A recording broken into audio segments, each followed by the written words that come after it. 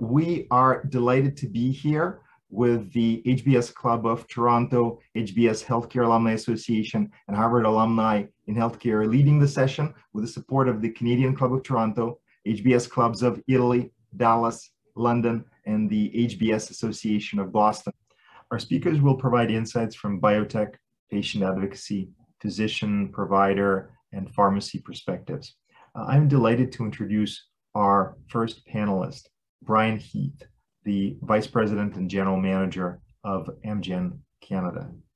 Brian Heath, with 20 years of experience in pharmaceutical and biotech industry, has consistently put patients first.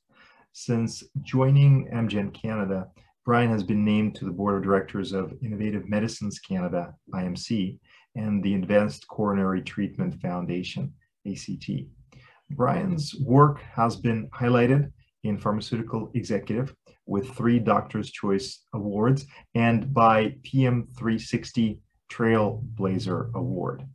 Prior to his current role, Brian was the therapeutic area leader for oncology, hematology, and biosimilars across 35 countries at Amgen.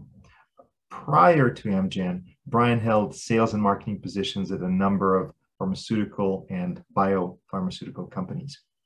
Brian holds a Bachelor of Sciences degree from Brigham Young University and an MBA from Harvard Business School. We're delighted to have Brian with us. Brian, over to you to introduce the topic of our session today. Thank you very much, Boris, for the introduction. Look, I want to acknowledge the tremendous efforts of frontline healthcare workers who continue to deal with many impacts of COVID-19. It's had a tremendous impact on patients, it's impacted caregivers and the healthcare community at large. And I think it's important to acknowledge that. And I think we also need to remember those who have lost loved ones from COVID-19 or as a result of the pandemic.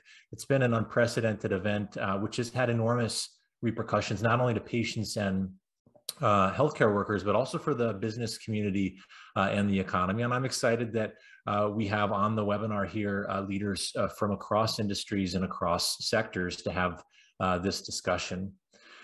Now, there's growing conversation and a collective ambition towards building more resiliency into Canada's healthcare system. So I want to talk about that for a moment. Resilience is a measure of a system's ability to respond to a significant disruption or shock.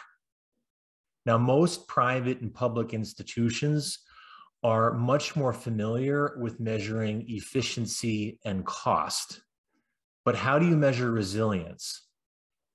As a shock occurs, you need to measure how the system manages the shock, how the system learns from the shock, and of course, its level of preparation for the next disruption. So you will recall, for example, that the highly visible measures of our healthcare system throughout COVID-19, it was not efficiency, it wasn't sustainability, and it was not cost. Rather, the measures we tracked, I mean, they're the measures that commanded the public's attention and our interest on a daily basis. Those measures were patient outcomes. It was the incidence and prevalence of COVID, it was hospitalizations from COVID, it was mortality from COVID. It was, for a long period of time, the timing of access to vaccines and therapeutics. When are we going to get the vaccine, right? And the disruptions in care across the spectrum of chronic and acute diseases. So the measures changed. So I'm grateful for the panel discussion today and the opportunity to engage with different stakeholders from across the healthcare system and to share our experiences, their experiences in managing and learning from the shock of COVID-19. As we begin to slowly emerge from the worst of the pandemic, we are faced with the reality that it exposed some fragility within our healthcare system. Gaps in care, I would say especially preventative care, it reduced our resilience to the shock of COVID-19. So this fragility was especially noticeable in the disproportionate impact that COVID had on the elderly in our long-term care homes. Care gaps were also evident, and they are also currently evident in oncology, cardiovascular disease, diabetes, mental health, and bone health, just to name a few. So the accomplishment and the importance of vaccines and therapies, it's been remarkable and a remarkable global success. But now as we continue to pursue broader vaccination, we also need to address the indirect and the secondary impacts of the pandemic. And a measure of our resilience will be how we address the longer wait times for many elective surgeries, how we address the serious diagnostic, screening, and treatment disruptions for patients. So for example, we know here in Canada, based off of a survey, that over half of cancer patients have reported that their appointments have been canceled or postponed or rescheduled, and some of them are waiting almost a month for a new date. We know the Ontario Medical Association estimates a backlog of nearly 16 million healthcare services. And resilient healthcare systems are those that are best positioned to predict and prevent disease by proactively intervening early and delivering solutions that provide the highest value to patients and society. And we really need to allocate more resources to prevention because a healthier population will be much better prepared and less vulnerable to future shocks. So everyone has a responsibility to allocate more resources to prevention, and everyone has a stake and some responsibility in their own health and in the health of the population. Working together, I believe leaders across healthcare and also leaders in other public and private sectors need to take action. We need to build health systems that are faster, they're more agile, more proactive. We need to accelerate the time to access innovative diagnostics, vaccines, and treatments. We should be collaborating to advance systematic measurement and data sharing to support evidence-based decision-making. We need to increase our focus on predicting and preventing disease. And not only should we measure cost, but we need to measure the value of good health. And finally, we need to promote public-private partnerships, the kind that we saw during COVID that were so effective to help solve some of the pressing and current gaps in care so we're better prepared for future shocks. Now, just to close here, homeostasis is a central and organizing principle of physiology. It's a self-regulating process by which organisms, they maintain stability in response to changing external conditions. In our case, we don't want our system of many interconnected stakeholders to self-regulate their way back to our previous state of unpreparedness. Instead, we need bold action and partnership. Homeostasis occurs by the interrelated actions of its individual parts, and it's best understood by looking at the entirety of the system as opposed to just its individual parts. So as leaders, each of us needs to ask how the pandemic impacted the health of our staff, our customers, our patients, and other stakeholders. We need to capture our learnings, and we need to think about how and with whom we will collaborate to build more resilience for our health in the future.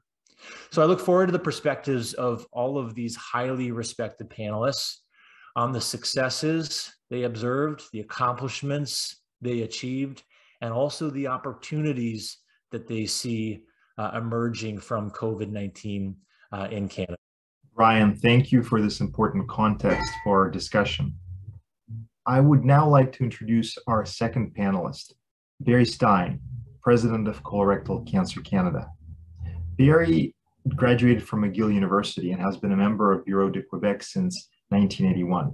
He's an accomplished lawyer, and as the President of Colorectal Cancer Canada, he actively represents the interests of cancer patients and speaks regularly to medical professionals, industry, government, and patient groups, both in Canada and internationally, covering various aspects of colorectal cancer prevention, treatment, and survivorship.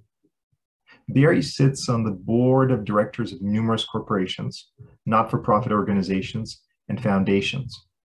This includes Colorectal Cancer Canada, Exactis Innovation, the Canadian Personalized Healthcare Innovation Network, Observer, Le Consortium de Recherche en Oncologie Clinique de Québec, Donald Berman Foundation, and Tivka Children's Foundation. Barry is a survivor of metastatic colon cancer. He was diagnosed in 1995 when he was obliged to seek health care outside of Canada to fight his disease. His judgment against RAMQ, obtained in the Superior Court of Quebec in 1999, serves as the leading precedent in Canada for the reimbursement of out-of-country health care for patients. It is a huge pleasure to have you with us, Barry. I would like to hear a couple of words from you, please. Well, thanks so much, Boris, and to our entire panel. First of all, for your kind introduction, and actually to Brian for that wonderful prelude to our discussion today. I think you really touched on a lot of points. I think the big take-home message is that we're dealing with an ecosystem here. And from a patient perspective, healthcare systems perspective, physician perspective, or researcher perspective, there is not one thing that this pandemic has touched that hasn't affected something else. And Brian, you referred to the question of prevention. Well, in Canada, as many of you know, we have several population-based screening programs, not the least of which in all provinces, with the exception of Quebec to date, we have colorectal cancer screening programs. What we can see from that, and that's targeted to the population at large, as you know. But imagine, and this is a fact, that these screening programs have been interrupted. So all of a sudden, we have a tremendous amount of people who don't know whether or not they have any symptoms because they're being screened, so there's no signs or symptoms, but we don't know if they have a positive FIT test. Let's assume that some of those patients would have had a positive FIT test. We all of a sudden have a huge backlog in endoscopy. And for those positive cases that require surgery, we have a backlog on the surgical side. And for those cases who require treatment, whether it's to because all the cancer has not been removed or for adjuvant therapy, we have a backlog in some cases in treatment, or at least a substitution of treatments where we saw people going from IV to oral therapy, or their treatment was from a long course in radiation to a short course in radiation. So almost kind of an experimental situation. And then of course we have backlogs at the palliative situation and those sad cases where patients have had to die alone.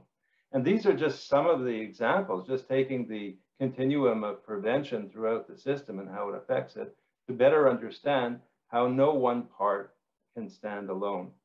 And I just focused on prevention. I could do this from the physician or healthcare system point of view or researcher point of view in terms of clinical trials that have been suspended. And the same thing exists. The important thing is to understand that our system has not been built for resilience. In a sense, kind of like in the transportation industry or inventory and from a commercial point of view, it was just-in-time inventory. And that's not how you build a healthcare system in light of what is going on in today's world.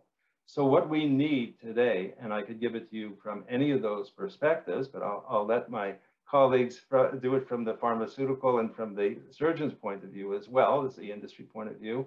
But just to say that we need this massive, bold investment. This is the time to act and to act big to retransform or transform the healthcare system in Canada in every way possible, looking at this continuum. It doesn't help to change one component because, as I said, there's a whole continuum that we have to look at. And this is the time to do it. So just briefly open the discussion with that and go on to some of our other great presenters today and looking forward to discussing with everybody further. Thank you very much, Barry. I will now introduce Dr. Calvin Law, who is the chief of the Odette Cancer Center and vice president for regional cancer services at Sunnybrook Health Sciences Center. Dr. Law trained in general surgery at McMaster University in Hamilton. He completed a surgical oncology fellowship at the University of Toronto and a Master's of Public Health at Harvard University's School of Public Health. He has been faculty staff at Sunnybrook Health Sciences Center since 2001 and is now professor of surgery at the University of Toronto with cross-appointment to the Institute of Health, Policy, Management, and Evaluation. As an educator, Dr. Law has been recognized with teaching awards at the undergraduate, graduate, and postgraduate levels. This includes the Canadian Association of General Surgery Resident Teaching Award, the Bruce Tovey Surgical Teaching Award, and the Robert Mustard Mentorship Award. Dr. Law has also served a term as examiner for the Royal College of Physicians and Surgeons of Canada. Dr. Law's clinical practice is devoted to hepatobiliary, pancreatic, and gastrointestinal malignancies. He also has a subspecialized practice in neuroendocrine tumors, and he is the co-founder of the Susan Leslie Multidisciplinary Neuroendocrine Tumors Clinic. He takes an active part in the treatment of patients with this affliction. Dr. Law, Calvin, welcome. Thank you for having me, and it's wonderful to be on this panel. Barry and I have known each other for years as well, and so it's always nice to see him. I hope I can reflect on a lot of the excellent comments made by particularly Brian at the beginning and concerns shared by Barry, but I also hope to share with you some glimmers of hope in our system as we discuss some of our topics more. Calvin, thank you. It's great to have you with us.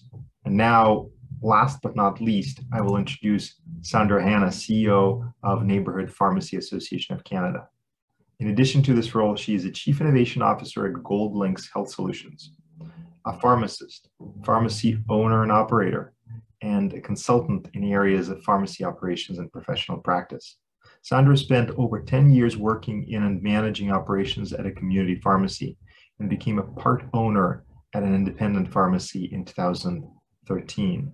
She is passionate about advancing pharmacy practice, improving workflow efficiencies, and exploring novel ways to deliver enhanced value and care to patients in a multidisciplinary collaborative practice environment.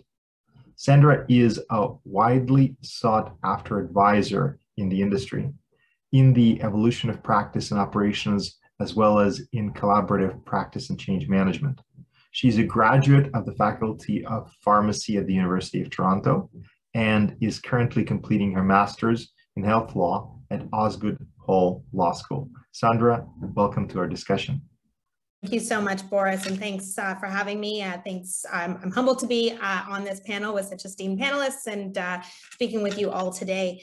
I guess from my perspective as a pharmacist, having been on the front lines and also having worked in the advocacy space with neighborhood pharmacies, one thing that perhaps differentiates my view, whereas others have sort of talked about, the system being capped or at capacity and experiencing backlogs as a result of the pandemic.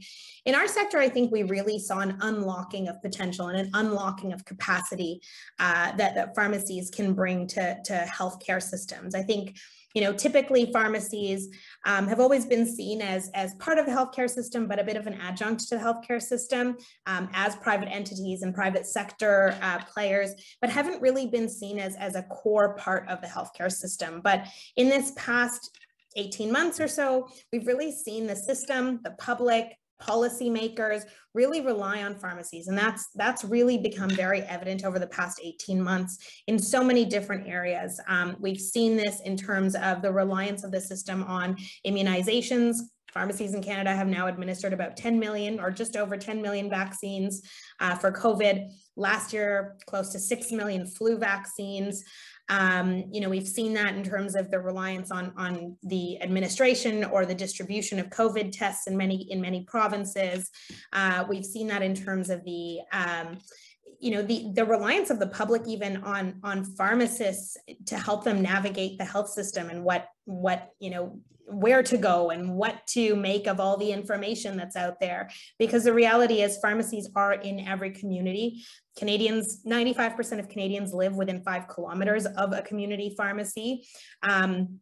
Pharmacists are highly trusted, and pharmacists are typically the first point of contact that most Canadians have with the healthcare system. So there's a huge, potential to better utilize pharmacies, and we saw the system and the public and governments turn to our sector, throughout the pandemic more than they ever have before. And pharmacies were there and they were able to deliver very turnkey and fairly quick solutions because we were ready to provide those solutions to the public. So I think from our perspective, that's, I think, the main differentiator is that, these are things that we've been offering for a long time, but we really saw the value of that convenience, accessibility, and trust in the past 18 months.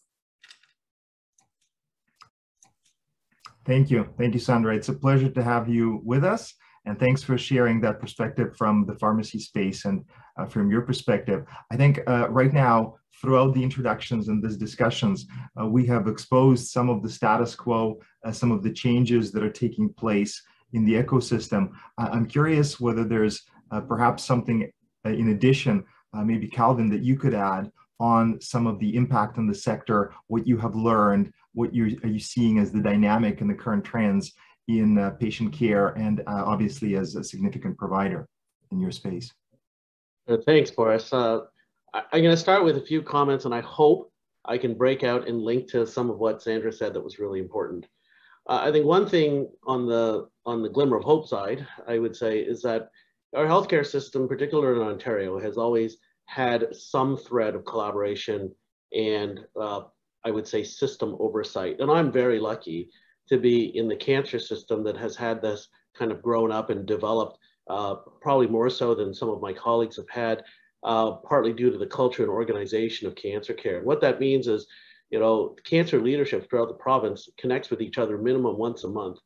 And even before the pandemic, if any cancer center ran into an issue that could be as simple as a pipe leak affecting a radiation machine, all other 14 cancer centers would always respond quietly, never really in the news, but we would take up the patients, we'd figure out how to go. And this has transformed during the pandemic in the Toronto area to an operational table that actually involved all of the regional partners in this GTA region. And I think almost sometimes with tears, I realize how well we could have collaborated. So in the worst times, you would see our colleagues at other hospitals, not just Sunnybrook, other hospitals who would look to us and say, we're going to take this load of patients today because we need to keep Sunnybrook open for the traumas that we can't treat here. I mean, to see that level of system thinking and not just, it's not my problem today, it's yours, was a sign of encouragement. In the operating room, which is my primary clinical practice, we saw that too. When the operating rooms shut down, and at Sunnybrook, similar to a lot of large hospitals, we went from something like running just almost 25 operating rooms a day to 3. So you can imagine the number of operations that are canceled, but to see the group of surgeons collaborate and understand that there are certain key priorities that had to be done. And immediately, surgeons went into a triage mode. They would work together, find the most important patients, and find a way in those 3 operating rooms to get it done. But linking back, without getting to all the complexities, back to what Sandra said, is it also made us realize that there were things that people are important, but they had to wait. But we also realized that as good as this sort of complex specialty plus or minus community care could get together and get this kind of level done, the people that waited showed us an opportunity to partner with others.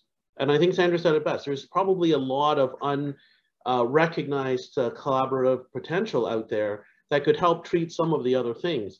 It brought to light what we might be very good at doing in the public healthcare system. And one question we're going to have to ask ourselves after this is, for the sustainability of our future care, did we just learn what we're really good at and where we have opportunities to partner out so that we can keep whole what is most I hate, don't get too nauseated for me to use the Sunnybrook mantra, but to maintain our promise to do what when it matters most is the Sunnybrook motto. But that should mean something. It's not just a motto. What are we supposed to be doing when it matters most?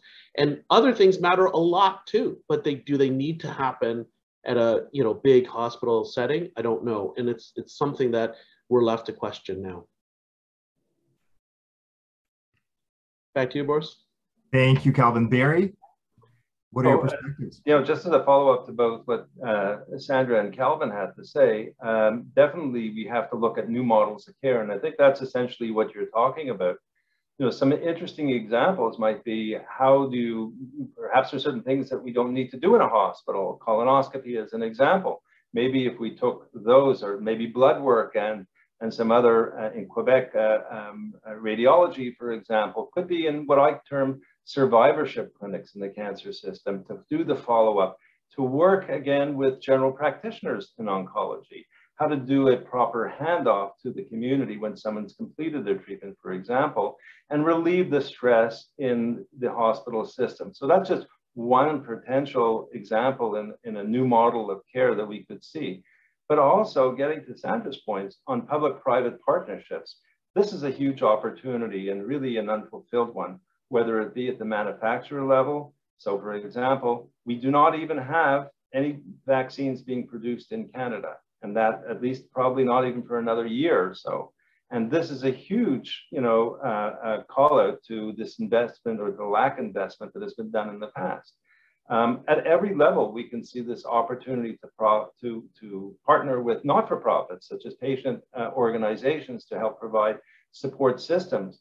And from a recent, we've done 4 roundtables, thought leadership roundtables with patients, physicians, healthcare systems people, and researchers. We see that there's a huge opportunity to fill that gap by partnering with patient organizations so that patients could better know how to navigate the system.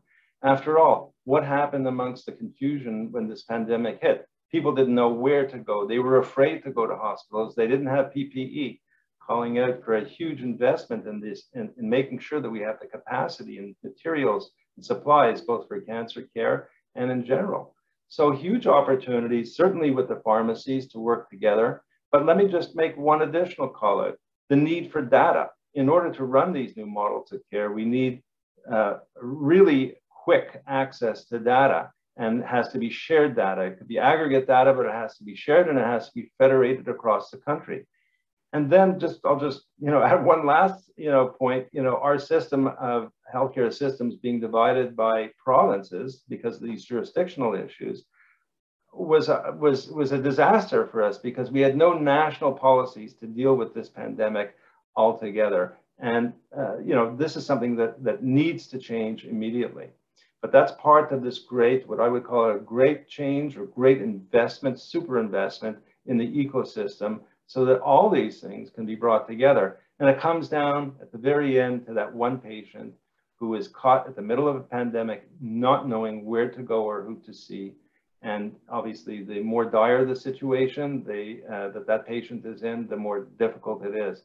But I also, just to call out to the healthcare system, we've seen some diamonds in the rough here as well. And we've spoken to patients who have had absolutely perfect care, or, even though there were changed therapies and so forth. But I think we have to wait a little bit to see what is the effect of changing these types of treatments from IV to oral, or from long course radiation to short course, from using regular biopsies from the pathologist's point of view, who are also overwhelmed because they had to do the COVID tests in addition to the cancer pathologies. So another example of backlogs going down through the system. How can we partner to make sure these things happen? And there's ample opportunities that are being discussed to bring these new models of care, to make these public, private, and not-for-profit partnerships. But the question is, who are we convincing? Who is going to make these choices? Is it the federal government in our federated system, or is it at each provincial body level, or is it at the local level, as you point out, Calvin, in the GTA area? So these are huge challenges that we cannot lose the momentum that we have now. Certainly, we're going to be with COVID for another few years, so we can't even say post-COVID yet, but we have to start preparing for that post-COVID so that it's not like happened with SARS-1, right? We had the warnings, we had the information, we knew what we should have been doing, and we did nothing. Nobody listened to those calls for change. Boris? Yes, Sandra. I was actually going to say that based on what Barry has shared and the discussion that Brian initiated on homeostasis, what Calvin is talking about with triage, Barry talked about potentially outpatient procedures and the growing role of pharmacies that you highlighted after your introduction. I was curious if you have a perspective on this, and sounds like you do. I do. I was trying to get in there, but at the same time, Barry, I think it's like you were reading my mind. I think there's a few things that you touched on that I wanted to raise. One is scope. One is sort of what are we enabling each of our providers and practitioners to do? We have so many great resources in the system, and we often have sort of we have a fairly typical way of looking at problems. We look at investing in hospitals, we look at investing in, nursing and we look at sort of the same solutions oftentimes. I don't want to say always, but we often look at very similar solutions to a growing problem. And I think there's an opportunity for us to look at the numerous different resources we have in the system so that we can think of creative ways and ensure that each of those providers and practitioners is working to their best potential. And so that we're taking the most value out of each of those providers in the system. So Barry, you mentioned it. Do we need to do colonoscopies, for example, in a hospital? Can we take those out of the hospital so we can create more capacity in the hospital for things that can only be done in the hospital? Similarly, from the pharmacy standpoint, pharmacists in Alberta, for example, can initiate therapy for blood pressure, for diabetes, for so many different things. So, we could look at diagnosis by the physician or the general practitioner, really have them focusing on disease screening and identification so that they can really address more people and have more of a role in the disease screening and identification, and then have pharmacies initiate and manage therapy. We study medicines for 5-6 years, so this is what we're trained to do. But we're not really taking advantage of that training and expertise of the pharmacies in many cases, in some provinces more than others. But in most provinces, I would say we're really underutilizing the clinical expertise of the pharmacists. So, that's one example. So increasing the scope of practice of pharmacists, pharmacy technicians, nurses, nurse practitioners, so that we can really maximize the value that each of those providers can bring to the system and make sure that, we can direct those really serious cases or complicated cases to, those who have the most experience and expertise to manage them and really kind of create capacity in all the different sectors of the healthcare system.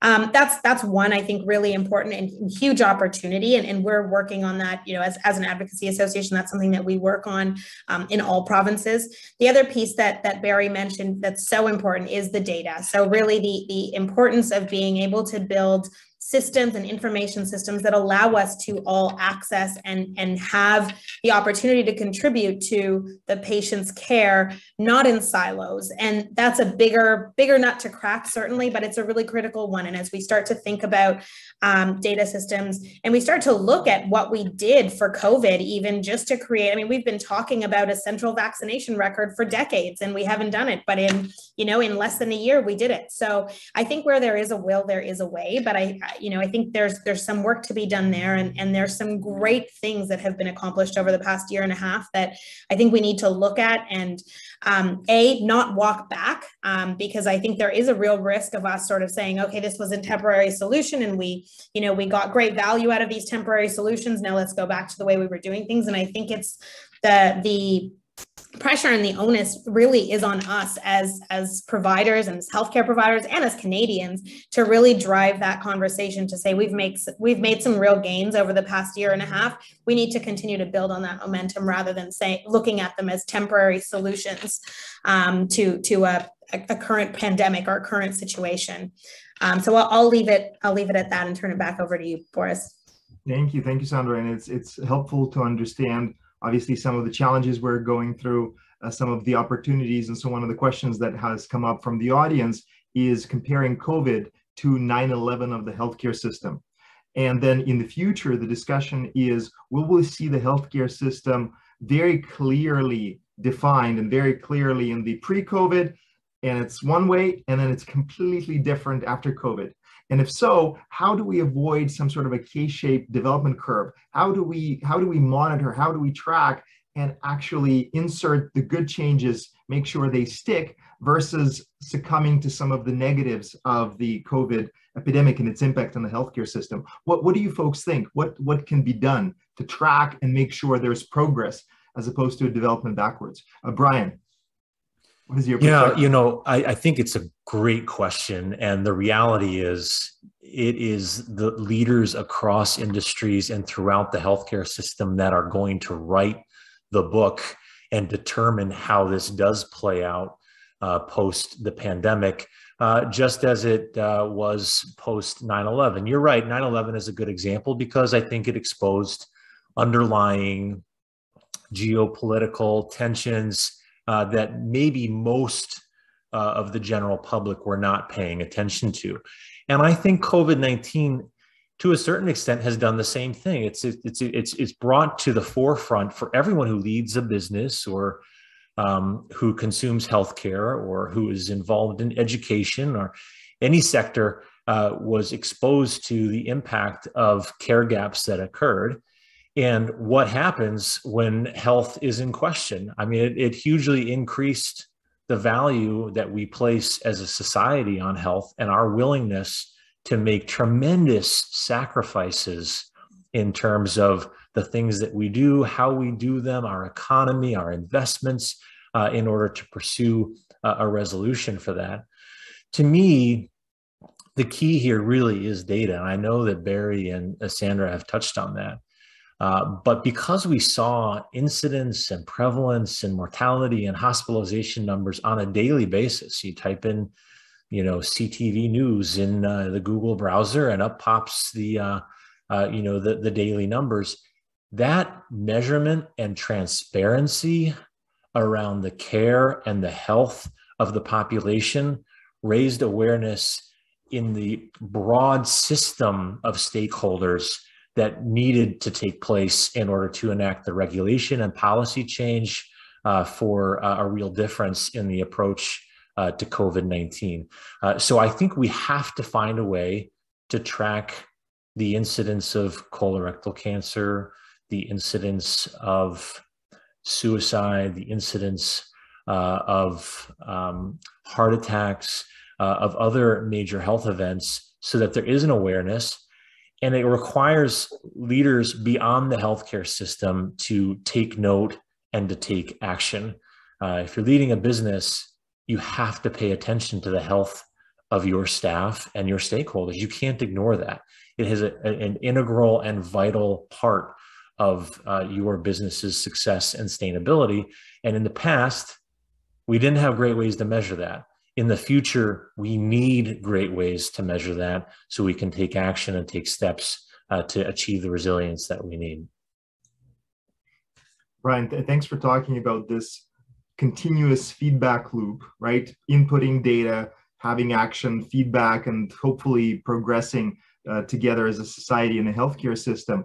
Barry, from the perspective of Colorectal Cancer Canada's experience and your wealth of experience in the industry, speaking about Terence Mulligan's questions of before COVID and after COVID, and also developing or adding to Brian's idea of data measurement and measuring things like colorectal cancer, what do you think are the key opportunities to be different after COVID? And what can we do with the tracking of data? Is there enough infrastructure? What needs to be done to facilitate that? So it's a very complex question, I have to say. First, because of the constitutional issues in Canada, the different healthcare systems and the various privacy legislation that exists, and new ones coming into place in Quebec, for example, similar to what exists in Europe, that make it a real challenge to share information. So we have to find new ways, and we are finding new ways of touching data in various jurisdictions without removing the data from that jurisdiction. And this is pretty novel at this point in time. But the real question is, who is going to regulate this? Is this the federal responsibility, or is it an interprovincial responsibility, and something that we really have to focus on? There's no excuse any longer for not being able to share data and for not being transparent. I'll call out Quebec for being one of the least transparent in terms of access to data. Particularly, I'll say I recently spoke to the PQC, the Programme Cancérologie de Québec, and we see some data, but there is a inability to share that data in the public purview, and it's horrendous. This is the only way decisions can be made. You can do proper health planning, and it has to be on a not only a provincial basis, but in many cases if we're going to advance research in this country, which is something we haven't quite touched on yet, there's a huge need for federating this type of data, particularly as we enter into this new world of precision medicines today. So I'll leave it with that because I could probably speak on that the whole day. That's helpful. I think it's very important for all of us to realize what are the obstacles and to be able to map out far ahead of how those obstacles could be removed or new solutions provided to achieve the goals, especially when it seems like everyone agrees data is key, data is important, and people do want to see a very different world on the other side of COVID. And speaking of that, the other side of COVID, one of the things that has been highlighted right now by one of the attendees is the emergence of telehealth services, the emergence of telemedicine. And both from the RN's perspectives, MD perspectives, there's a lot of change in how those practitioners operate within the system as the system is changing. So one of the questions that I was wondering, Calvin, whether you might have a perspective on how do you see filling the employment gap, as perhaps some of the aging MDs and RNs aren't as accustomed, aren't as ready to learn telemedicine. How do you see the gap and the impact on the quality of care in general, and also the quality of care through telehealth as a result of the digitization and the restrictions during COVID pandemic? Maybe I'll start a little bit broad and then I'll get into that specific example. So, I mean, first off, Ontario has a tremendous amount of virtualized medicine. And one of them, to refer back to some of the previous topics, was that we have a lot of data. I think we still struggle with how fast we get it, how comprehensive should we collect, and who should collect it. But that's what's getting better now, is we're learning not to duplicate it again. So the worst thing about data collection is when hospitals already collect it and then you send in another person hired to collect it again. So hopefully we can avoid that and learn how to do that better.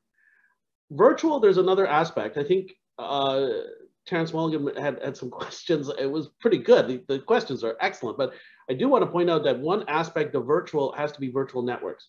So one thing to avoid that K-shaped curve that Terrence was referring to is we've got to work better as a network. So having underserviced areas is no good for anybody. Competition among hospitals to be who's the shiniest is clearly great for the business of hospitals, especially in the GTA, particularly related to donors. But the thing is this, you could see how badly society has been injured and still is injured by the non-recognition of how all of us are important and play a cog in the wheel of just all of us. Now, we can't allow, when we recover, an area to become weak so we can be shinier. Somehow we have got to take all the lessons we've learned. So you take all these specialists that have to sort of sit in these kind of special places like the UHN or Sunnybrook or, you know, those Unity Health. But how do we take that? We know why they have to sit there. They have an environment that they need to be in to keep practicing highly specialized medicine. But virtual medicine has allowed us to provide care elsewhere. Why can't, I'll take my group, for example, why can't the liver surgery group at Sunnybrook not be the liver surgery group for Brampton? It can. You can virtualize your care out there. You can interact with patients and providers out there.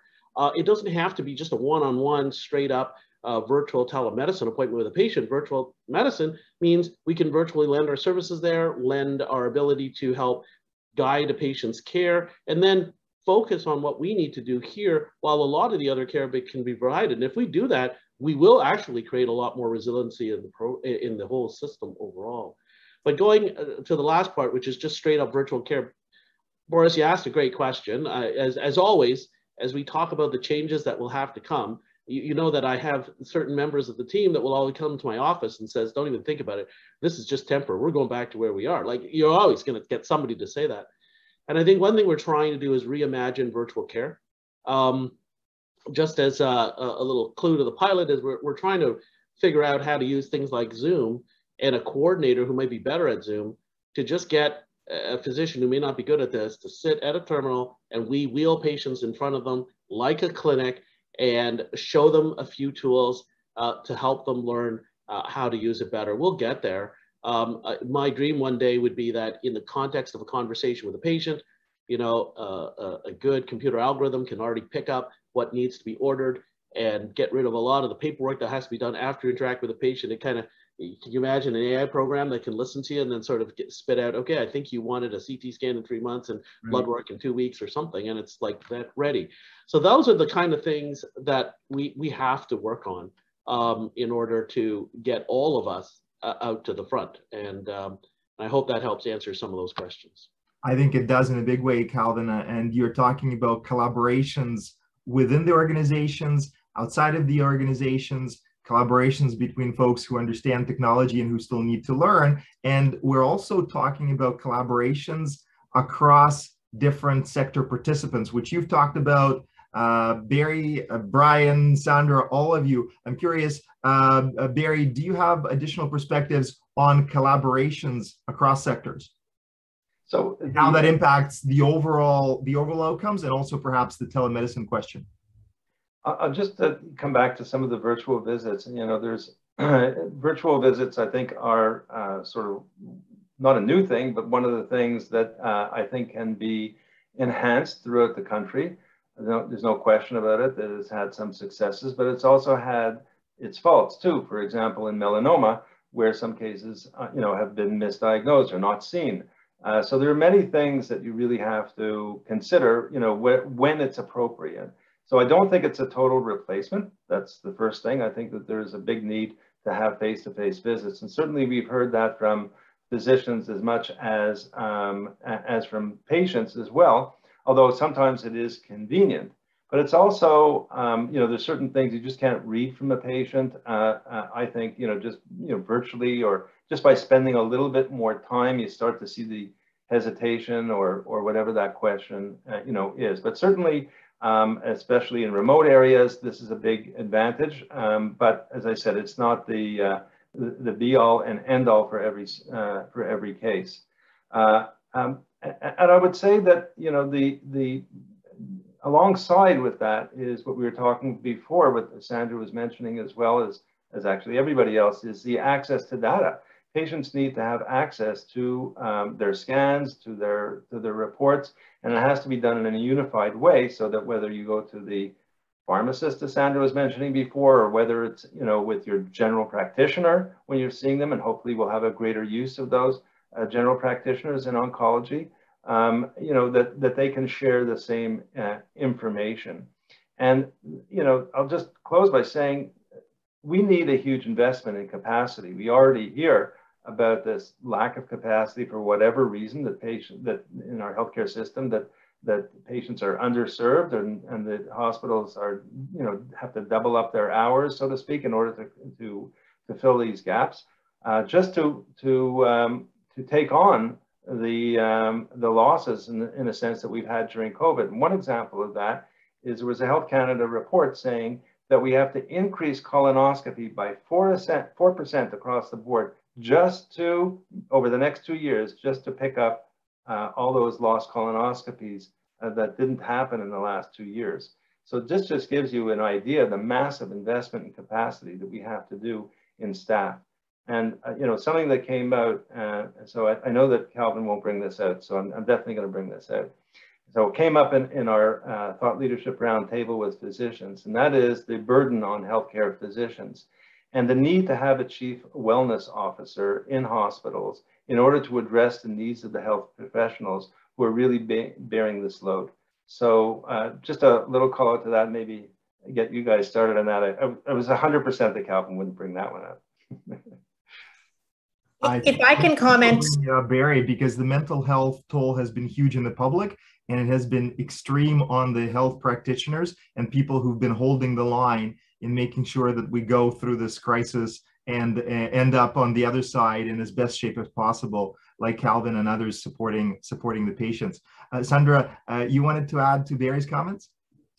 Yeah, I kind of wanted to pick up on Brian, Calvin, and Barry's comments and just sort of note, you know, Brian talked about, you know, our responsibility as leaders and you know, leaders of organizations across the country to lead this change and drive this change. I think beyond that, it's, you know, as leaders of organizations, we drive change in response to the needs of customers, right? So, you know, in a healthcare system, we've seen what Canadians are looking for. We've seen what they're demanding. We've seen, how things have become more accessible to them over the past 18 months. Virtual care being one of those examples, collaboration being one of those examples, transparency being one of those examples. And I don't think we have the luxury of going back. I don't think we have the luxury of saying, somebody's not willing to adopt to these new models of care. I think we have seen where Canadians are demanding. We've seen that, Canadians are accessing care in a different way, and they're not going to go backwards. It can't possibly be easier to order something off Amazon than to access healthcare services. That's just not acceptable. And so I think it is on all of us. And I don't just mean healthcare providers. I don't just mean health system partners. I think it is on all Canadians to demand that, that drive forward from our policymakers, both at a federal and a provincial level, because, we all are recipients of this healthcare system, and we need to drive that change forward. And to drive that change forward, the public needs to demand it. And then it is on us as providers to say, these are the barriers you need to break down. These are the enablers you need to put in place to ensure that we can deliver on the overall picture of what Canadians are demanding. And I think that we've done such a great job at that over the past 18 months, but kind of going back to my earlier point, we can't let that be a temporary thing. That collaboration, that innovation, that, that acceleration of policy and of data integration, that can't be a one-time occurrence, and we need to build on those things. So I do think that we all as Canadians need to push for that change and push for that continued forward sort of path, and we are the ones that can help government identify the how. As leaders in our respective sectors. And the only last thing I'll comment on is just as an example, one of those barriers is funding. So for primary care physicians, for pharmacists, we didn't have any funding to provide that care virtually before COVID happened. And because there was limited and restricted access to healthcare providers, governments put in place virtual fees and billing codes for providers to be able to deliver that care. That's not something that's seen on the surface, but little things like that are critical to allowing us to actually do these services and bring these services to Canadians, they didn't exist before. And we actually don't know the future of those billing codes. We don't know if that is temporary. It hasn't been communicated to most providers that this is going to remain in place. So we don't know the future of these things. So it is on us as Canadians to demand that level of care so that we can ensure that we can maintain those service levels.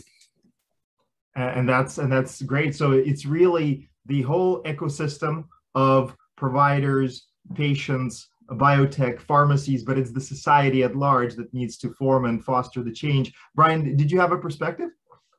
Yeah, I mean, I couldn't agree more. And there's some very interesting questions in the chat and comments from Terrence Mulligan and Luis Binder, and I'm seeing those come in. I mean, we have to be better consumers of healthcare. And we have to be much more educated about the entire ecosystem and how the system works. And the reality is, most people really don't know. And you have to beware of anybody that comes and says, there's a simple solution here.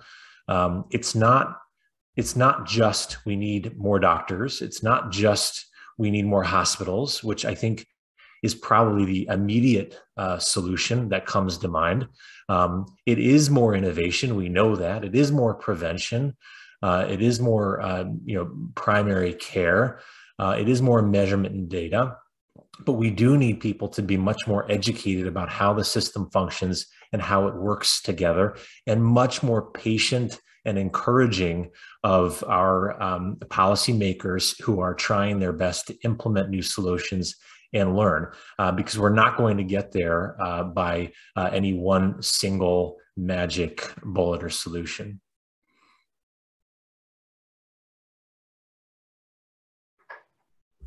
Oops. Boris, you're on mute. Yeah, I thought it was my speaker.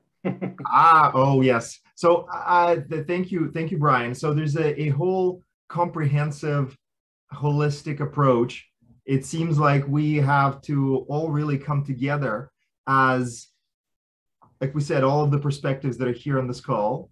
There's the public, there's the government. How could this dialogue be facilitated? I know that many of you involved are in organizations, nonprofits, advocacy outside of your primary responsibilities. Can you talk a little bit about that to close off our discussion today, perhaps, how you can see this discussion as a society moving forward to actually impact change? Because it is very complicated and there's a lot at stake, but there's also lots to be done. So what can be done? So I would say that we need a national strategy, and we have to call for that as soon as the federal government is formed, but it really has to happen in partnership with the provinces at the same time.